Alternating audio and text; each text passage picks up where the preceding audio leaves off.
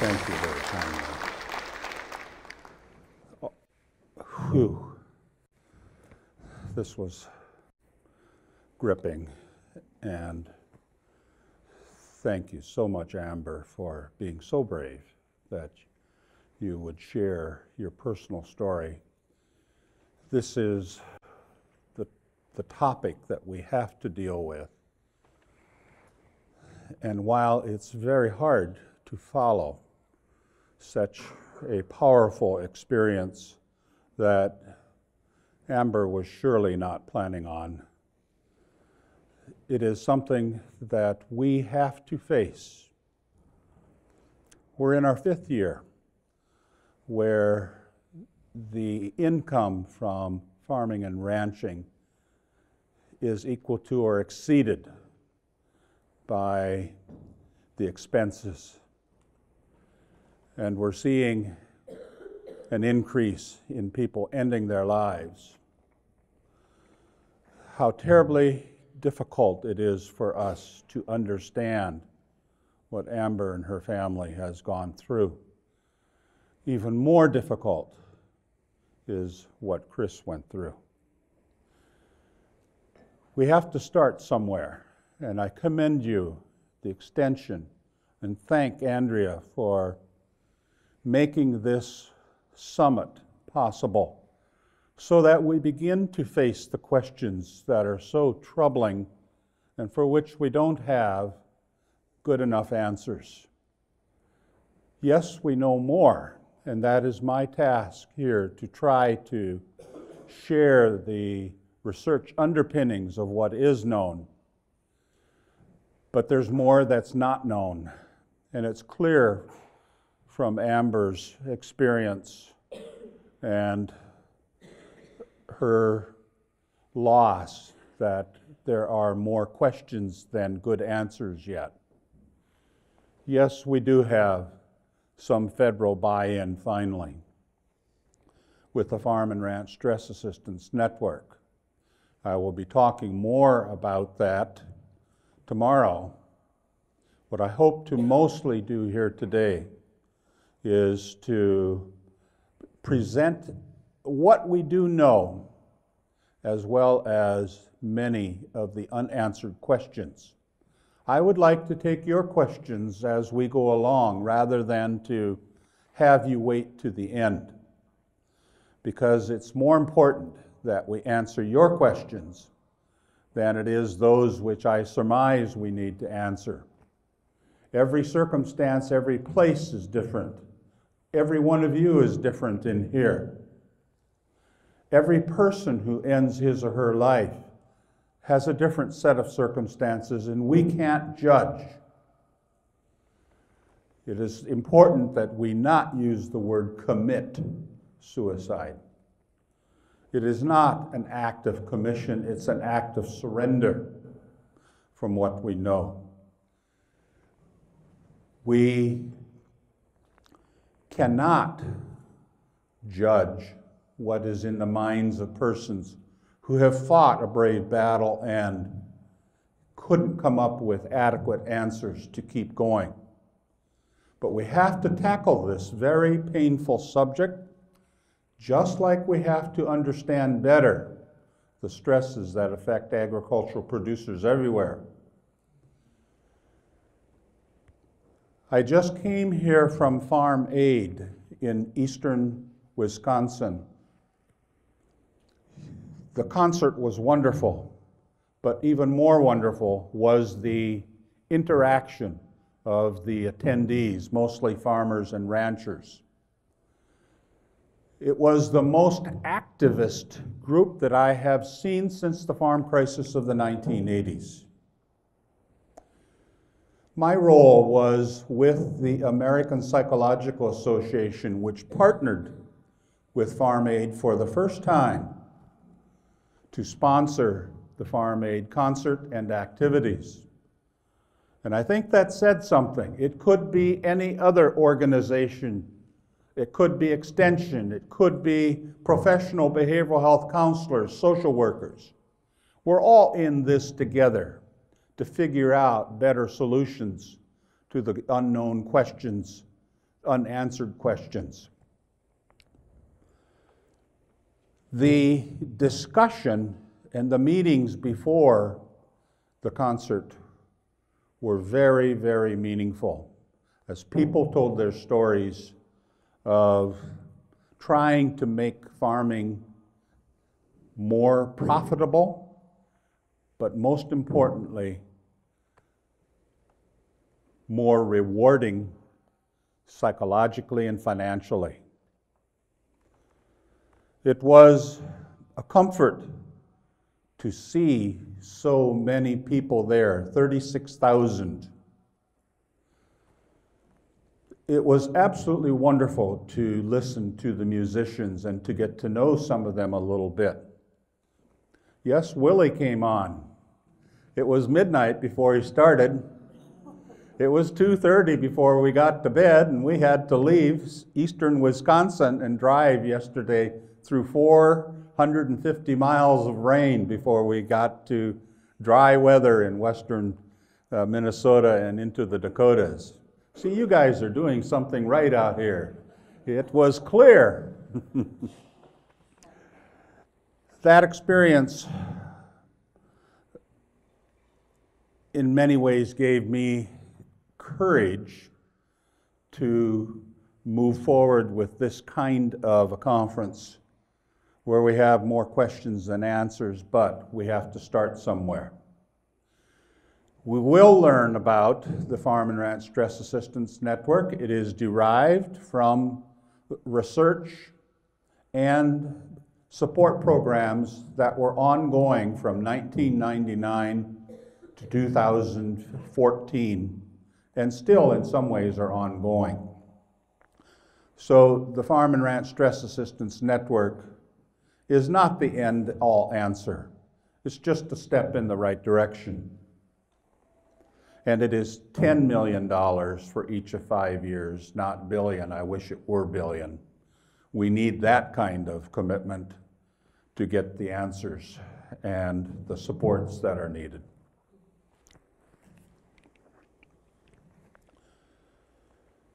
I thank Andrea for that wonderful introduction.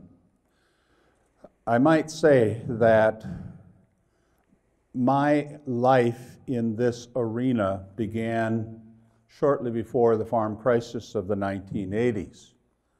Marilyn, my wife, and I were professors at the University of Virginia in Charlottesville. I had grown up on a farm in western Iowa. Marilyn grew up in Idaho, of Japanese-American farmer in ancestry.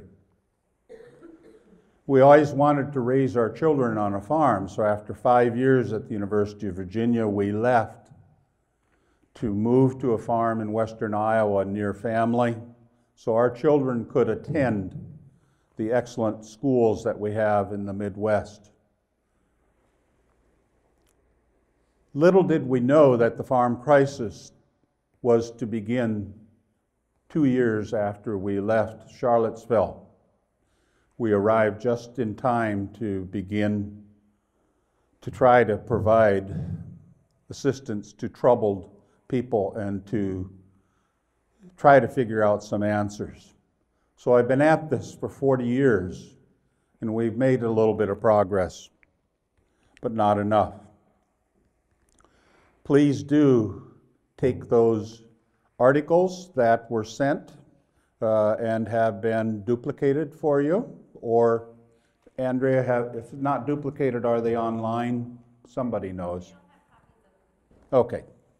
And yes, great, wonderful.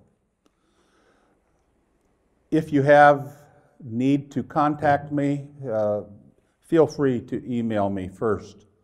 I am so busy right now that I have to request that you email me first, and then we can try to set up a time to talk if that becomes necessary. We will look at today why farming is so terribly stressful. What do we know about the stresses? What don't we know? How does the behavioral health of farm and ranch residents, farm workers, migrant laborers, how does our behavioral health differ from the general population? Are these differences due to the fact that we are working the land and taking care of water and air and using these vital resources to produce essentials for life? How does that perhaps set us up to be different from the rest of the population? Why do we farm, given the difficult finances and the troubling stresses? So we'll look at that. We'll mostly look at the underlying reasons for stress and why we are having this conference today, and concentrate more tomorrow on solutions, and you'll find many answers in the breakout sessions as well. Let's begin with behavioral well-being, and why is it important for healthy food production? Notice that I've used the word behavior rather than mental, and I do that for good reason. The term has become the acceptable term at the federal level since April of 2006.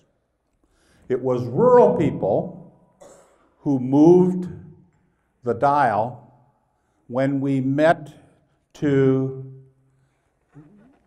formulate a rural mental health strategic plan in Jackson Hole, Wyoming in May 2005.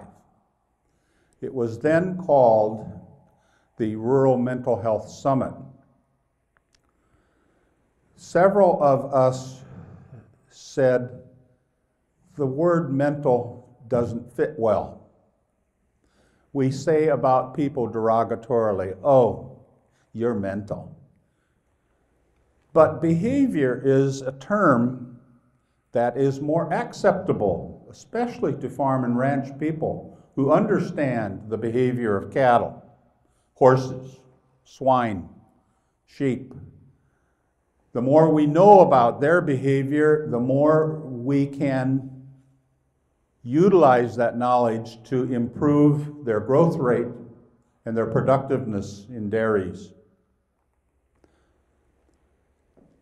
There are learnings from animals that apply to us as humans as well.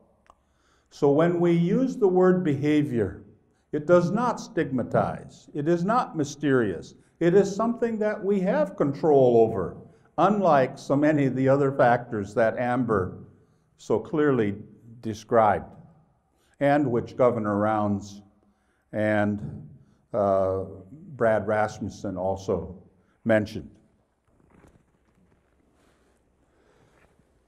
So behavior also looks at a range of solution givers or helpers. It includes anybody who impacts our behavior, which means that lenders must have some knowledge about behavioral well-being now.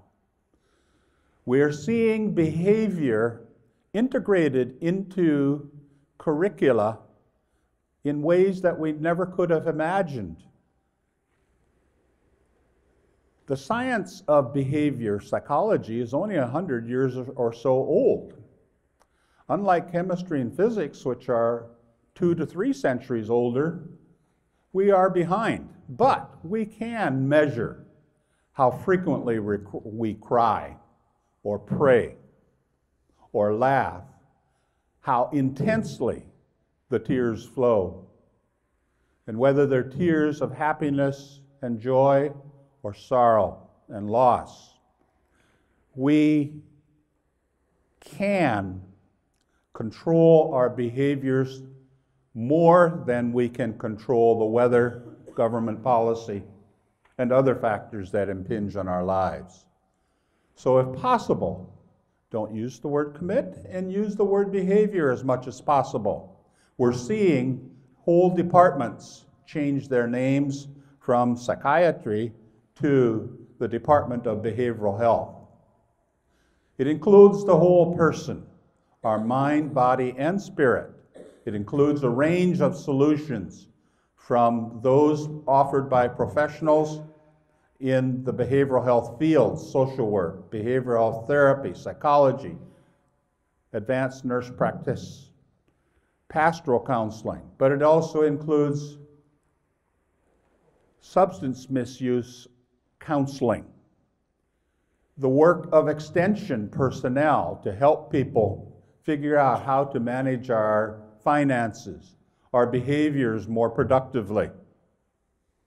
It includes the efforts of agronomists, and the time is coming when we will see behavior integrated into genetic knowledge in the new field called behavioral genetics or behavioral bioinformatics.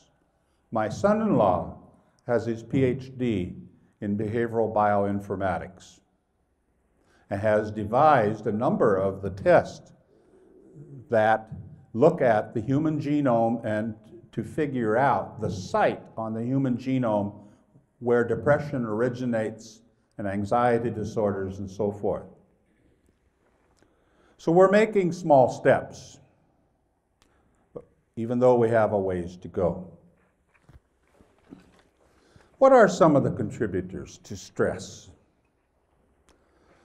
Well, they're up here in print, but they vary for every person and situation. Those stressors that affect agricultural producers the most are those beyond our control.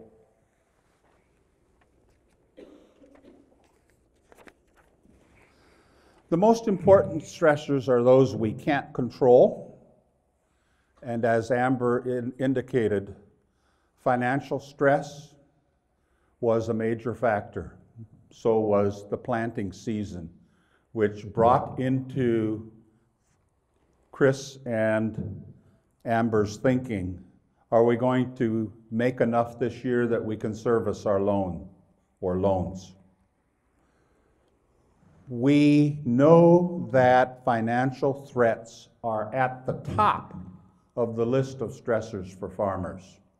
You'll see in this first set of slides that threatened loss of the land is the most potent stressor for agricultural producers, whether it's ranch land or farmland, or if you're fishers or foresters, forest terrain or boats. The USDA definition of farmer, as everybody in the extension knows, includes all producers of food and fiber.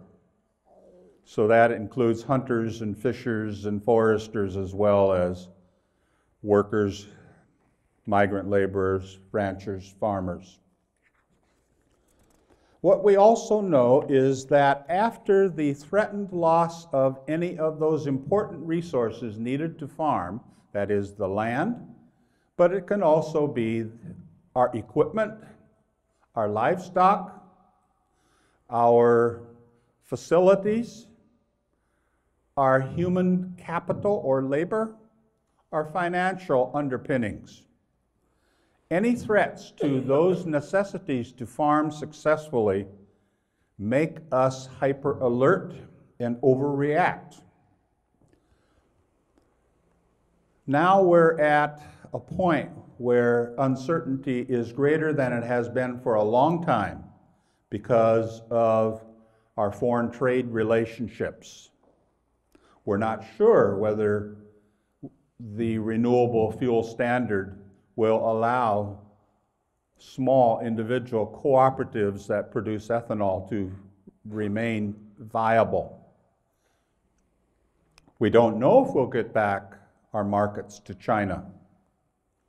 Yes, dairy's finally improved a little bit, but it's going to take 3 years of prices for milk well above the cost to produce that milk to dig out of a long hole that has occurred for 8 of the past 9 years. We can't control changing consumer preferences.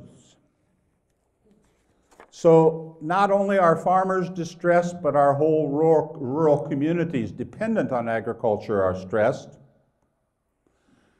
Much of what we heard at Farm Aid were questions about why don't corporate entities that support farming do more to help. It's a good question. I don't know the answer. Let's look a little bit at some of the good news about the behavioral well-being of agricultural producers. When we compare our current recession, which is the worst since the farm crisis of the 1980s, with the highest rate of suicide since the 1980s, especially in those areas that do not have support programs. It is also the worst rate of bankruptcies and foreclosures since the 1980s. But there's a lot of good news. The good news is that we have not lost nearly as many farmers and ranchers as we did in the 1980s. During that difficult era, 20% of all agricultural producers had to cease production. There is an ongoing, continual consolidation of agriculture, as everybody knows, with farms getting larger if they are conventional operators. Simultaneously, and I think this is part of the good news, we are seeing the emergence of many small operations, often which are regenerative or sustainable. That is, they try to put necessities back into the soil and the water that are needed to produce food, like fertilizer in the form of manure, or fodder from plants, or cover crops. We're seeing people shift in these productive ways of managing land. We're seeing more and more organic farmers emerge and who farm small parcels ranging from an acre up to maybe several hundred acres. We visited a farmer, I should say, in Wisconsin, who manages 5,000 acres of organic farmland. So we are seeing some good things. There's a whole generation emerging that wants to take over farming. It's not as bad as what many of us think, that our sons and daughters don't want to farm because it's too stressful or they don't have the capital to get started. There are enough programs now around to help farmers begin that sources of credit are more readily available than they were in the 1980s. Some other good features about today are that we have services to keep people around, mediation, farm crisis helplines and hotlines, which I'll say more about, ag safety and health programs that sprung up in the 90s. We have reduced the death rate from physical causes of fatality on the farm. When I say farm, I'm including ranch. We have reduced them by half. Child deaths on the farm have decreased even more. But we have not improved the rate of caring for people with psychological stressors or injuries. And that's the part that we have to address. The rate has continued up. We have better understanding of behavioral health than we ever had. I think it's partly because of the media, which have done superb work. You can't pick up a farm or ranching magazine without it having at least one article about farm stress or behavioral health problems on the farm or ranch and what to do about them. So the knowledge of behavioral health has just grown by leaps and bounds. Farm people are much more open than they have been in the past to reaching out for help. Chris and Amber certainly did that. It wasn't enough. That is the gnawing question. What else is needed? But we have better resources now than what we had in terms of understanding that we can manage our behavior. Let me give an illustration. Research in Sweden was undertaken of dairy operators and workers, and also feedlot operators and workers. When the operators and workers rated their mental or psychological well-being as troubled, they had a much higher rate of veterinary visits to the farm operation. The most distressed farmers had the highest somatic cell counts in their dairy milk, more mastitis. When farm workers felt that they were included or valued in the operation, their adaptations and adjustments improved. So the communication between the managers and the workers was a key factor in improving their behavioral well-being, not only for the workers, employees, but also for the managers. Happy managers make happy employees and happy cows. You don't have to go to California to find happy cows. So it is important for us to know that when we are tense, probably it's going to affect the quality of our decision making on the farm and ranch, and it's going to impact how able we are to focus our full attention on the farm and ranch operation. When we learn how to manage our behavioral health, it's a step in the right direction. I have found that people in my neighboring towns cut out the farm articles and they take them during the winter months for coffee, and they talk about them over coffee. Who could have imagined that a generation ago? Farmers talking about their behavioral health? Wow. So they don't just have to talk about how many snowdrifts they drove through to get there. I think it is important also to know that farmers and ranchers now hug each other. In my depression support group for farmers and ranchers, when they see each other, they bump chest, we give each other a hug.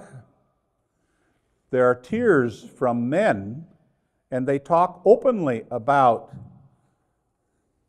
what they don't understand and why they are depressed. Who could have imagined that 25 years ago? That doesn't mean everybody does, but we have improved a lot. Yes? How do you hold your farmers' support group now? We have been holding it in my office until I close my office down, sometimes in church facilities, in a room in the library, sometimes in a room in the back of the bank, any place, that, even the back room of a restaurant. It just needs to be a neutral site, and it's okay now for farmers to park their cars out front. They do. It was especially nice that I had my office in a flower shop, because when people parked in front of the flower shop, they could have been going in to buy roses for their spouses or whatever. Or they could have been coming down to see me. Talking about roses, on February 13 this year, Marilyn and I were heading to Little Rock, Arkansas, where I was to speak to the Arkansas Farm Bureau.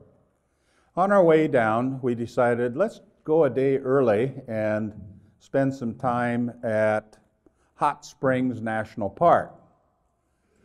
We decided to see if we could get a room at the resort there, the old resort that's almost 100 years old.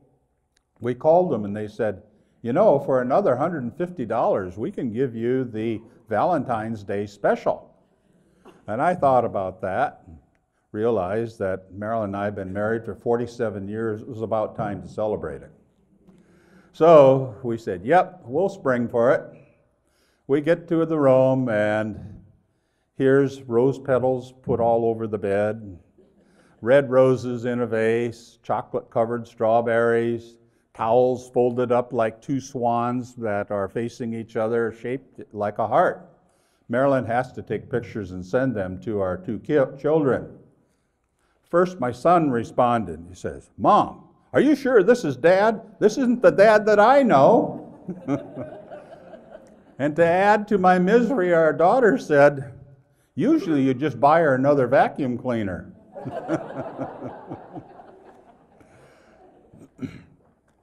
Well, they know what the real story is. They grew up on our farm. They're both back in Iowa, finally.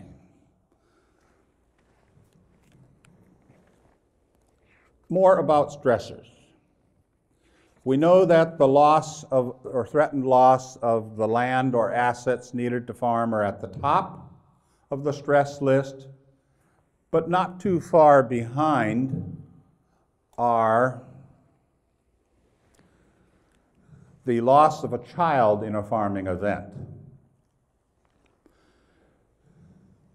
When the child is deceased in a farming event, we can't get away from the scene. Or when a person ends his or her life, we can't get away from the scene because we live on that place. It makes it hard for us. Imagine how hard it made it for the person who ended his or her life. We know also that after the death of a child, there is loss of hope that the farm will pass on to another generation of operators. The threatened or the loss of a child is equal to the loss of a farm at the top of the list. They are followed by, in third place, the loss of an important contributor to the farm operation. It can be a spouse, could be a father, maybe a valued employee.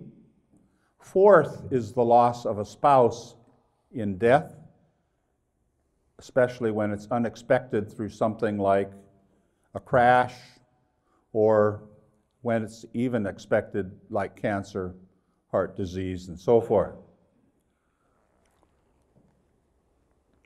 Fifth is divorce, and right close to divorce is machinery breakdowns, disease outbreaks, inclement weather, 6th, 7th, 8th. It is interesting that divorce is as high as 5th, but I think it is that high because the solutions to divorce often involve separating out the property, which leads to a great deal of strife in many troubling relationships.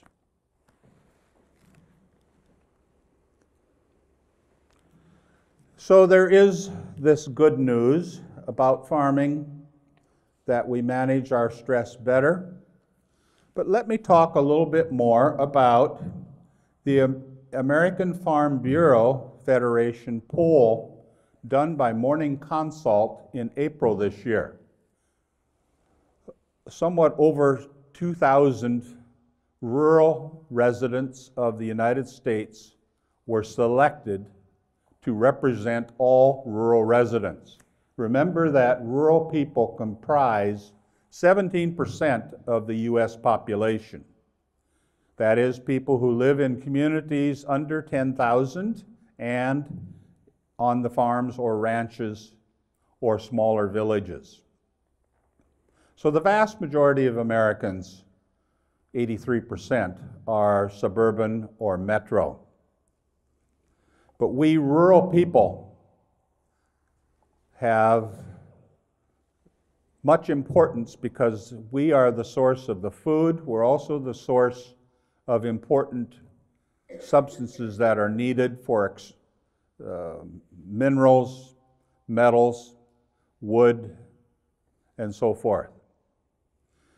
It intrigued me how Native people at Farm Aid talked about the importance of water.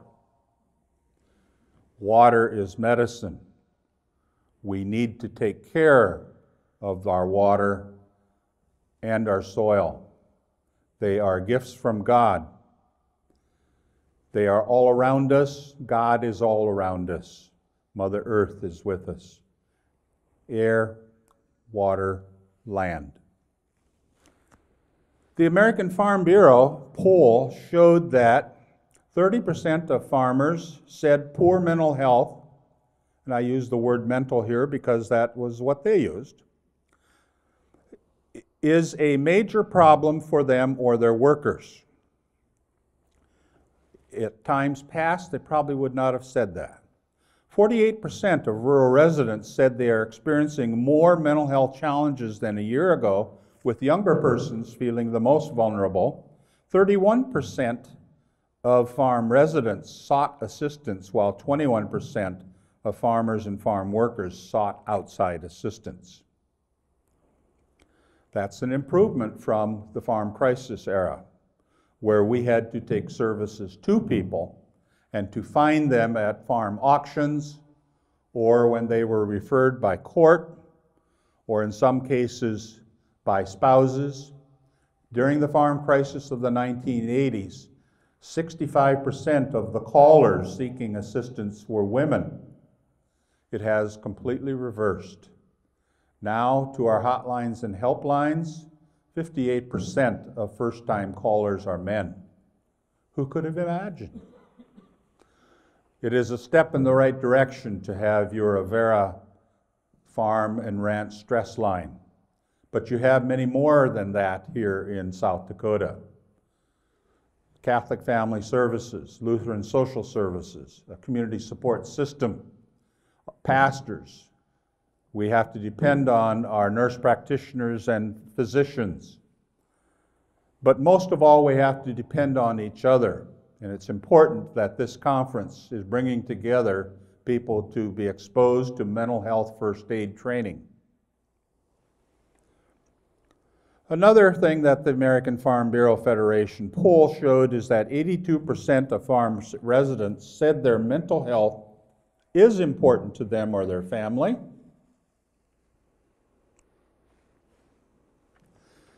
91% of farmers and farm workers said financial issues and fear of losing their farm impact their mental health. Amber knows all about that. It says, indeed, that this list of stressors correctly identifies the threatened loss of the land at the top of the financial stressors, or the top of the stress list. Stigma, cost, and lack of access to competent health are major factors for not seeking help. The number of psychiatrists and psychologists per 100,000 persons in South Dakota rural areas is half that of urban areas. Where do our professionals locate in our state? In the larger metropolitan areas, near the hospitals. We don't have adequate resources on the farm and ranch. The number of mental health professionals needs to be increased in several ways by training local providers, the doctors, the nurses, school counselors, pastors, and extension, even our valued farm people. Yes? I'd like to ask a question about the mental health. I'm still on point number 1 here. Okay. 91% of farmers and farm workers said financial issues and fear of losing their farm impact their mental health. Now, I lived in the city for about 30 years, and now I'm back home. I'm back on the ranch. So I kind of see the city perspective, and now I'm reacquainting after being gone for so many years. I'm learning how farmers and ranchers think and what they're facing. And what I'm hearing is that, and this is really, it could sound political, but it's where they're at. I mean, they're afraid of losing their operation. They're afraid of losing their cattle herd. And I got a letter recently, a copy of the letter that I could share with you, and you maybe have seen it too. It was from a producer who's saying how packers are controlling the cattle market. And I'm not going to try and explain all of it, but the packing industry controls the cattle market to the degree that they are making as much as $450 per carcass, while cattle people are going broke. And foreign beef coming in is affecting prices and the trade and everything.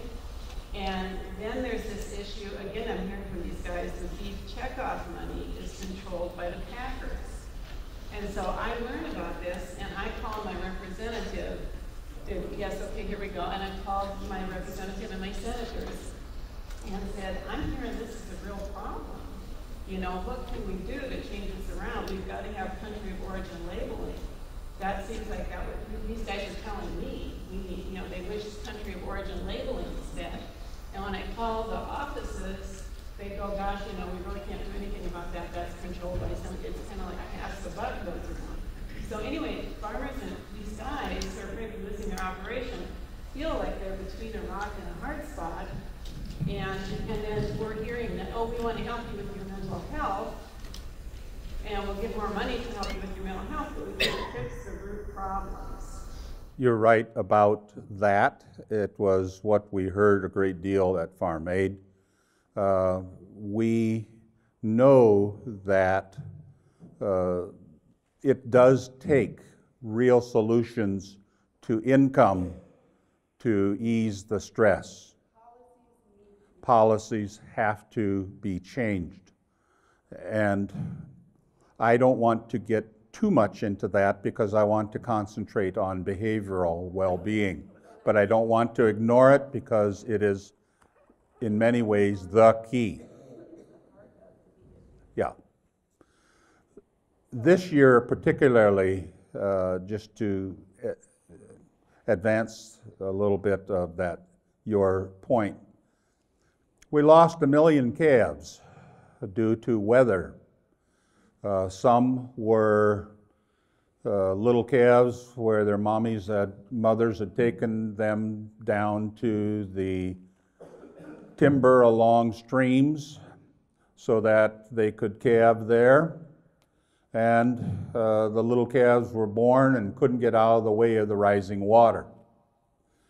We had more dummy calf syndrome this year than what we've had for a long time.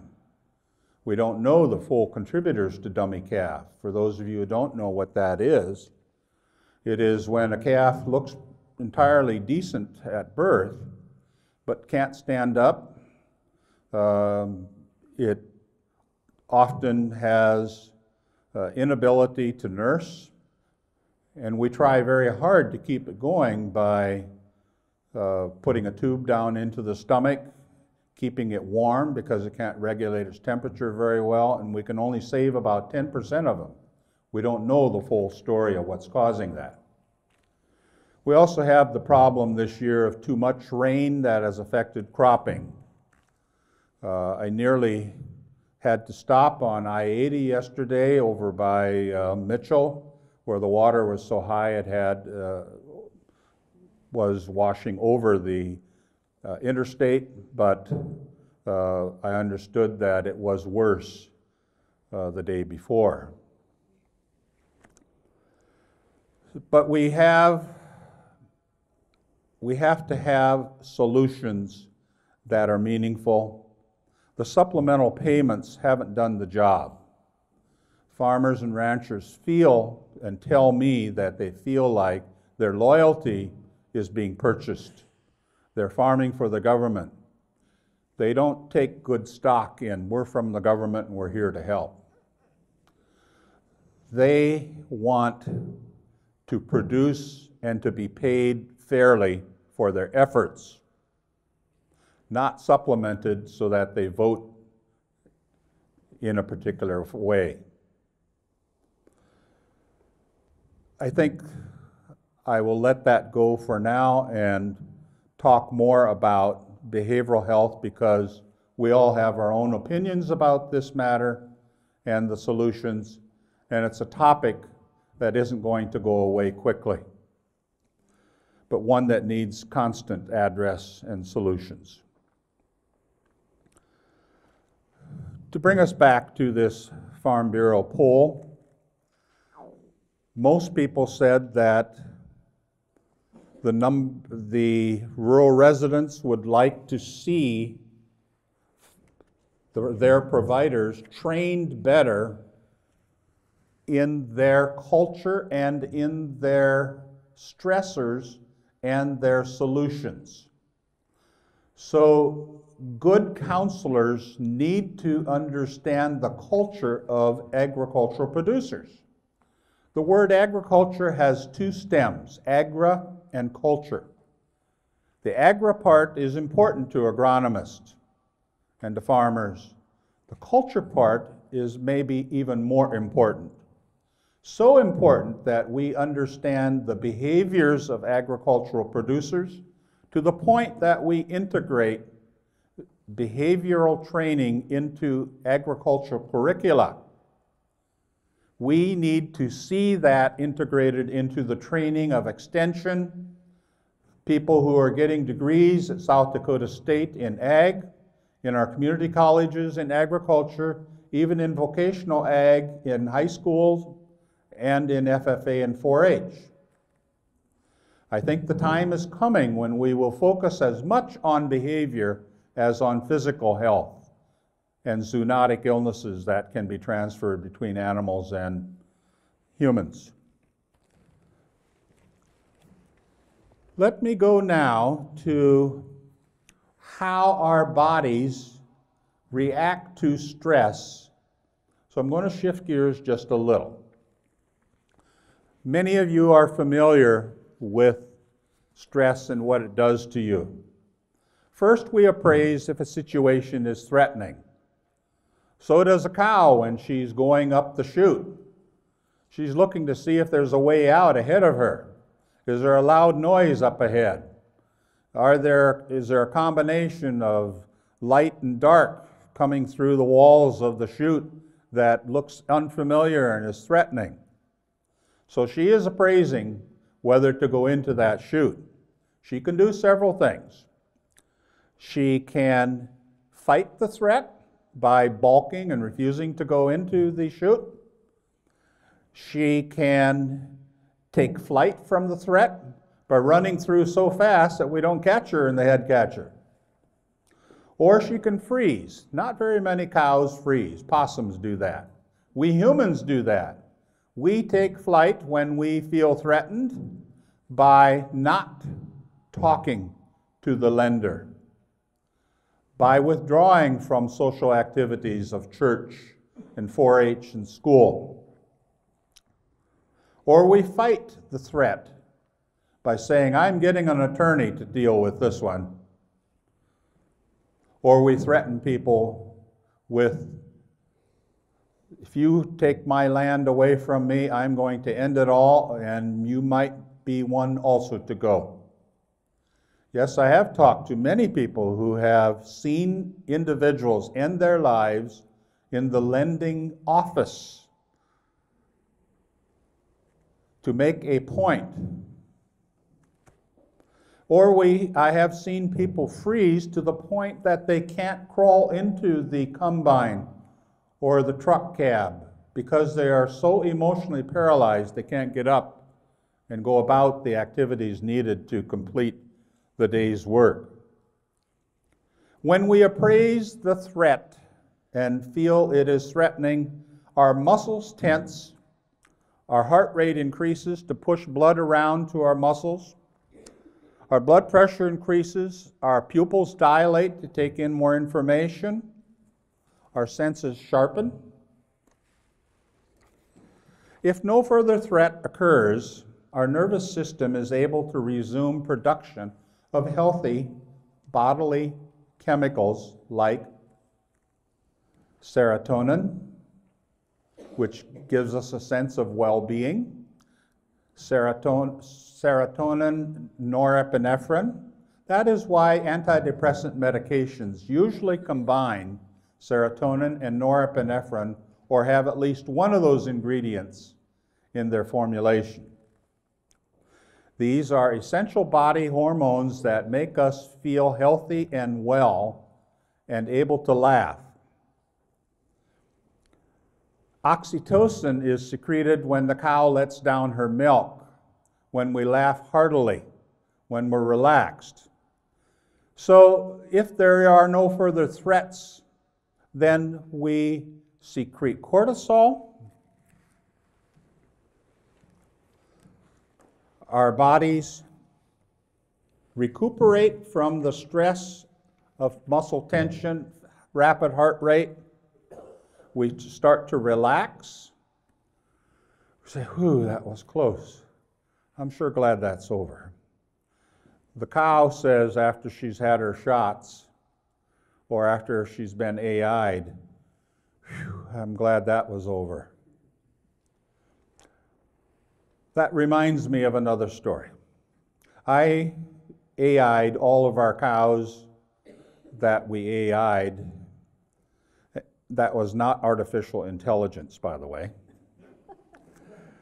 But when I was in a hurry, and I got the cow in at 6:30 in the morning, and I needed to get the job done of inseminating her, so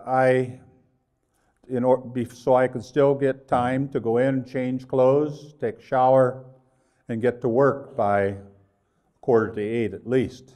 That is when I was doing my professional counseling. As I was trying to find the cervix with my left arm up the cow's rectum, and I was uptight, she had spasms and was trying to force me to withdraw my hand and arm. When I said, Mike, calm down, take your time, just relax. As I relaxed, the cow sensed it, just like dogs sense it when we relax. So I got the job done. The tail goes up and says, Mike, you hit the spot. So I know that when I am relaxed, my cow's relaxed. We took care of each other. So we need these times when cortisol prepares us for the next episode when we need to get tensed up again because there's a threat. But when the threats come regularly like they did for Chris, he didn't get a chance to relax. He couldn't sleep. We find sleep deprivation to be a prime procreator or antecedent to ending one's life or attempting to end one's life. So if you are thinking dreadful thoughts, you don't get a chance to respond with cortisol production and to relax and to finally rest. But instead, you're geared up constantly. To some extent, the use of medications can help, but we need to know what medications and when to use them. I have or had a client whose husband ended his life. He called me on Thursday afternoon driving to see his family physician. His lender said to him, you need to get medication because you've gone now for 2 nights without resting. He took that recommendation to heart, called his wife and said, honey, I'm going to see our doctor. Then he called me while en route and said, the lender said I need to talk to you. And I said, what's going on? He told me, I can't sleep. I said, I hope you're on your way to the doctor's office. He said, yes. I said, while we talk, would you please pull off the road? And he made some notes. He put down my telephone number. And he went to see his physician, who gave him a medication that included serotonin, not knowing that it was planting season and that this man was stirring the seeds in his soybean boxes on the planter to level them off, but he wasn't using rubber gloves. The seed coating was getting in through his skin into his body system. The toxic substance works like this. We have a nervous system with two cells separated by a space called the synapse. In that space are a number of fluids. They include acetylcholine, which transfers the message from one cell to the next cell instantaneously, so fast that a nerve signal can go through many of these nerve cells and passage over synapses from our brain to our toe and back in the span of less than 1/10 of a second. As little as 1/100th of a second in prime athletes with very sound, rapid reflexes. This particular chemical blocks the acetylcholinesterase, which breaks down the acetylcholine in the synapse. Acetylcholinesterase takes the acetylcholine, metabolizes it, and then the next time the nerve cell fires, acetylcholine is released into the synapse and the message goes from one cell to the next. Serotonin is an upper. It worsens the condition of already being hyper alert. Insects get the toxin into their system when bees visit sunflowers that have been sprayed with organophosphate insecticide, or clover that's been sprayed to get rid of aphids. When the bee goes back to the hive with some nectar and pollen, it is delirious by the time it gets to the hive. That's both good and bad. It's good in that the hive mates don't know where to go for additional nectar unless they find it on their own. But it's bad in that the hive doesn't get enough nutrition, and the bees experience bee colony collapse, which we know is somehow correlated, but we don't fully understand how it results in the death of the colony. But we do know that it has become unacceptable to collect information on the number of beehives in our country because it might show some light on what is happening to our bee populations. How awful. I better be careful to not go into this politics anymore. Okay, thank you.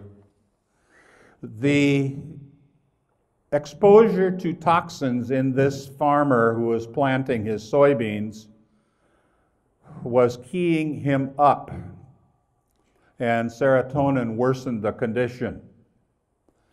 He didn't know that, neither did the physician. The physician had not taken a course called agricultural medicine. It's a course taught in 14 medical schools around the country. It teaches physicians how to detect frequent illnesses and injuries that farmers experience in the pulmonary system, just like Willie at Farm Aid probably has COPD. He performed, but he was not as accurate as he used to be. He was always taking a pause.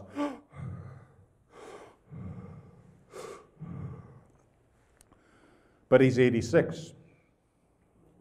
And he got through his set.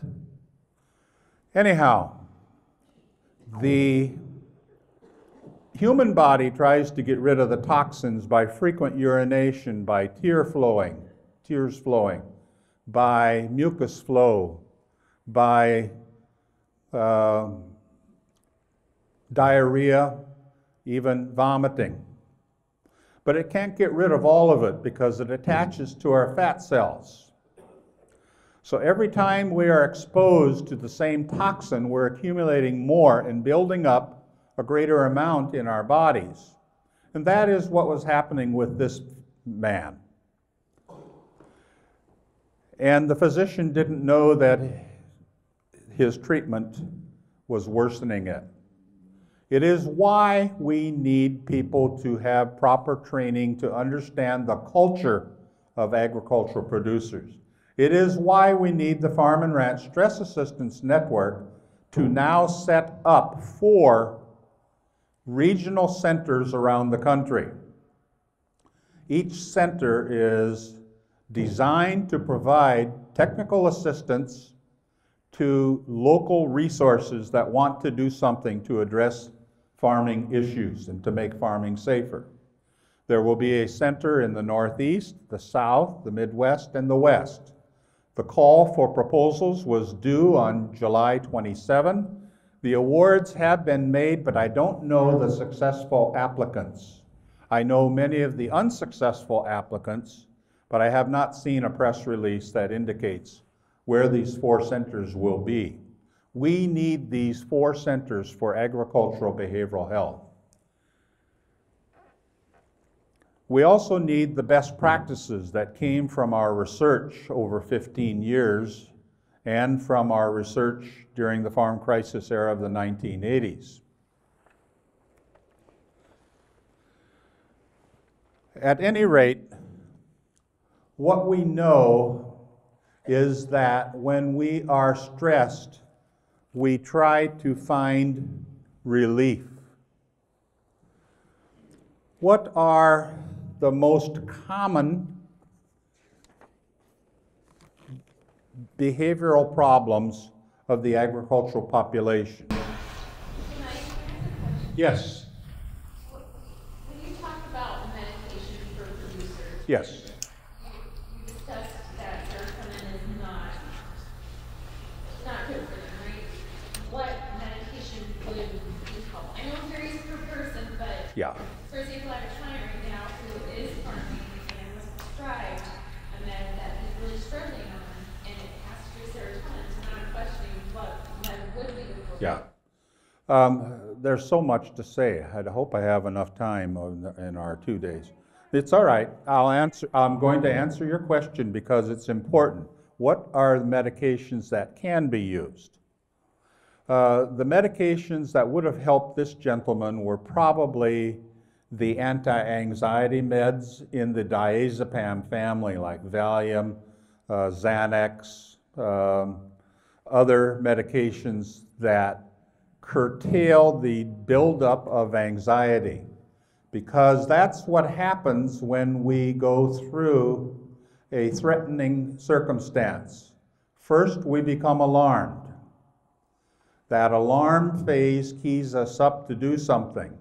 If we don't calm down, we eventually deplete ourselves of serotonin and norepinephrine and oxytocin. Cows that are stressed don't give as much milk. Nor do animals in the feedlot grow as fast when they're stressed, nor do we sleep well. So we know that after we have become alarmed, we must manage that alarm. We have to recognize it. But did you know that farmers are prone to overreacting to stress? Those of us who have Germanic ancestry carry in us a predisposition that I like to call the Teutonic gene.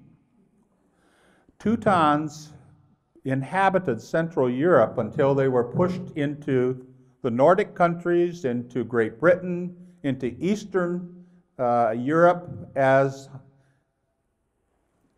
barbarians filtered into Central Europe after the Roman Empire, during the era of the Holy Roman Empire. So as in the Middle Ages, this tendency to overreact makes us good farmers because we're always on the lookout for threats and to deal with them. But it sets us up to eventually deplete ourselves of serotonin, norepinephrine, oxytocin, and we become tired, fatigued, and cortisol makes us a little bit fat because we're preparing our bodies for the next onslaught of stress. So we do need to know that anxiety almost always precedes depression. So it was anxiety that was an uncertainty that was killing farm people and is killing farm people. But we need to know what to do about that, and we need to train people to differentially recognize depression versus a toxic reaction to certain farm chemicals. So that is the kind of training that comes from agricultural medicine courses, which cover all the human body systems: pulmonary, cardiovascular, muscular, skeletal, behavioral. I often teach the behavioral section.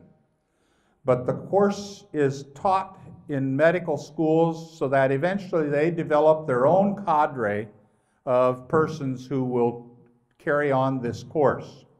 There are 6 textbooks in agricultural medicine. There is none in agricultural behavioral health. I had an hour and a half to cover behavioral health in a 40-hour course. We need whole courses. That's why we need these centers, and that's why the Farm and Ranch Stress Assistance Network is a valuable step in the right direction. Not a complete step, but it's a start.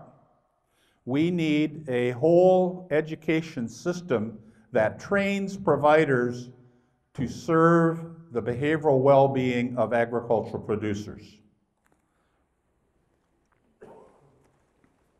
What are the kinds of behavioral health issues that we experience? The first and most common reason that people called our hotlines, we started in 1998. If you remember 1998, it was a time when pork prices dropped to 8 cents a pound one afternoon in September. Wow, that is low.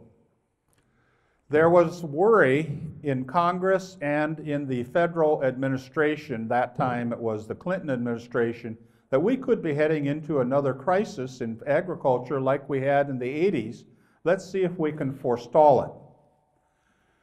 They gave $4 million to the Wisconsin Office of Rural Health and the Wisconsin Primary Healthcare Association, which brought together representatives from 7 states: Wisconsin, Minnesota, North Dakota, South Dakota, Nebraska, Kansas, and Iowa.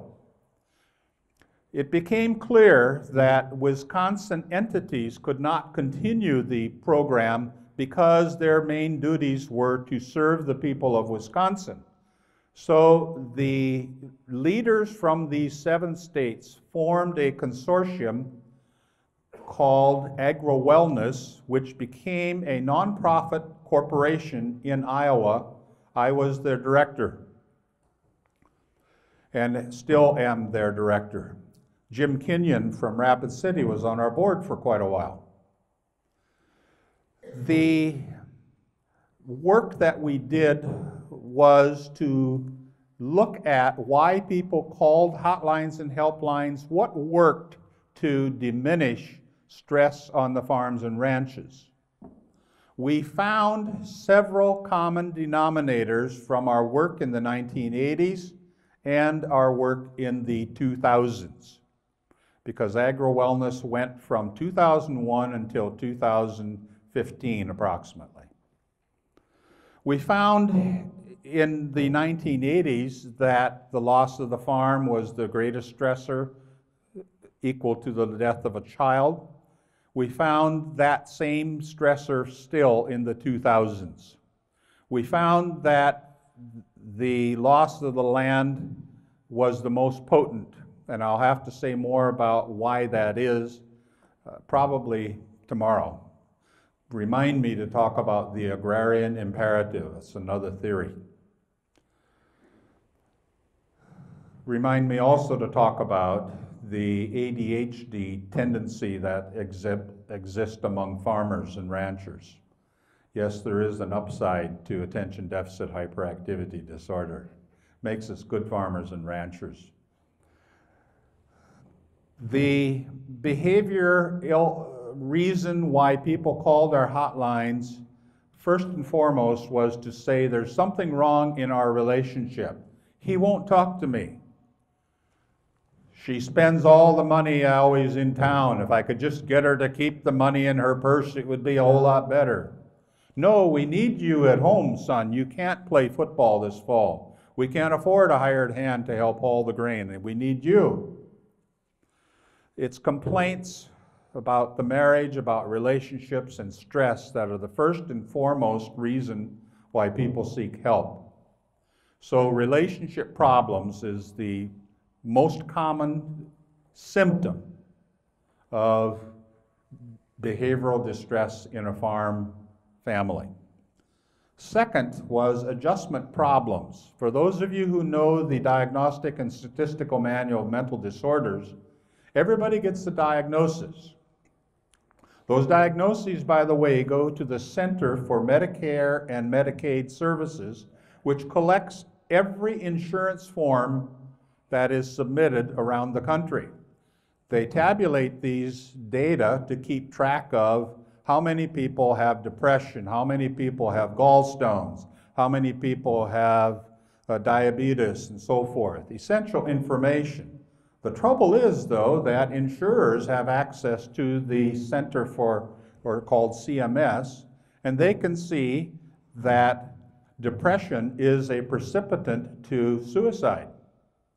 So they raised the premium for life insurance, or before the Affordable Care Act, they put riders on conditions like depression, the very thing for which insurance was needed. So we have to address the whole issue of insurance, or maybe not even filing an insurance claim. So the Farm and Ranch Stress Assistance Network does make it possible for people to receive counseling or medication management without an insurance claim. It operates like an employee assistance plan. And that's the way agro-wellness operated in our 7 states. We found that our best practices included hotlines and helplines, counselors who were trained in agricultural behavioral health. You had to have 24/7 availability of these hotlines and helplines, and you have to provide counseling when farmers and ranchers need it and can access it. That means weekends, evenings. We found that community workshops greatly benefit the whole rural environment, not just farmers and ranchers, but bringing together business people with agricultural producers generates solutions to the community-wide problems, because farm income turns over as many as 6 times in our local communities before it's finally expended.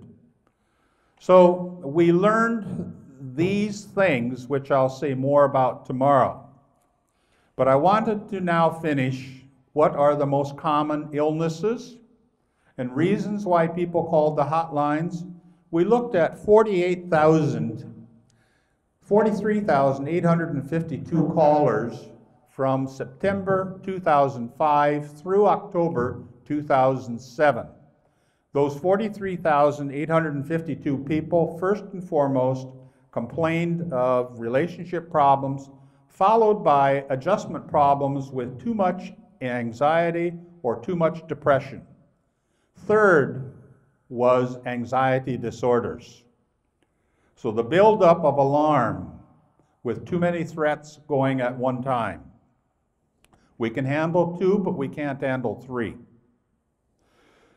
After anxiety, because of what I explained in the general adaptation syndrome, depression follows. And that is our contributor to this nefarious problem of suicide. What we don't see much in the agricultural population is substance misuse as a primary diagnosis. Surprise. But it accompanies depression or anxiety in almost half the cases. So it is a co-occurring diagnosis in about 40 to 50% of distressed farmers and ranchers who seek help. But people drink to escape thinking. People use methamphetamines to keep operating the combine. People use opioids so they don't feel the pain physically and sometimes psychologically. So we do have to pay attention to substance misuse. What we don't see in the agricultural population are high rates of personality disorders. They are too incapacitating. We don't see high rates of psychotic illnesses with delusions or hallucinations, command messages saying, kill this person because he is taking your farm away, or something like that. So psychoses have been sorted out in all farm and ranch populations except the Hutterites, Mennonites, and Amish, because these are communities where they take care of one another and they take care of the chores when someone is disabled. It's a better farm program than our USDA. So we do see some problems with psychotic illnesses in these highly religious communities. But we don't see people in farming and ranching with a lot of chronic behavioral health problems, except the genetic predisposition to depression and the tendency to ADHD. I'll cover that just here in a minute. ADHD was first discovered among Kenyan sheep herders and cattle drovers in the country of Kenya in Africa. The work was done by Dan Eisenberg of Northwestern University at that time. He's now at the University of Washington. He noticed that the most successful farmers in Kenya with the most goats, sheep, and cows tended to be hyper alert. They didn't need much sleep. They were always on the lookout for green pastures. They were on the lookout for predators like lions. And when they examined their genetic structure, he found that they had 4 times the incidence of ADHD of less successful sheep herders and cattle herders. We now know that ADHD runs in farmers throughout the entire world. Whereas the Germanic Teutonic gene occurs mostly in Germanic people, you do find it in others of different heritage as well, because not just Germans get depressed. You can find depression even in happy-go-lucky people, in Hispanic, Latino people, people of color. But we always see this tendency to have ADHD in the agricultural population and the tendency for depression. That then sets us up for this high rate of suicide. How am I doing for time? Am I there? Okay. So we'll have to conclude this morning. I'm going to hang around for the entire day and be here this evening and all tomorrow until we have to head back to Iowa after lunch. So I'll have some books out there. I'm not trying to sell you the books. You choose if you want. It is a book that has done quite well, but I'm selling it instead of the book, the listed price. You can have it for $15, and if you don't have $15 on you, I'll take 10. If you don't have 10, I'll take 5. So don't let that money issue bother you. I'd like you to have the book. It's a series of stories about farming and behavioral health and fly fishing of all things. So thank you very much for your attention, and more later.